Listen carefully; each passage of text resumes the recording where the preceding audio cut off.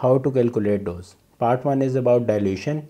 This is mainly for the powdered injection, as we have solocotif, and this has 100 mg of medication in it.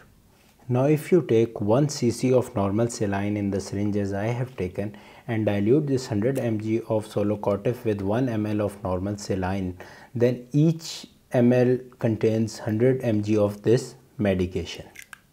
Similarly, if you take 5 ml of normal saline in the syringe and dilute the solocotif with 5 ml of normal saline, then each ml contains 20 mg of this medication.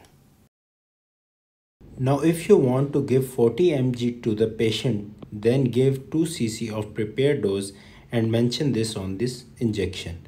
If you are ordered to give 20 mg per kg to a baby weighing 2 kg, 20 multiplied by 2, that is 40 mg, that is 2 cc of the prepared dose again.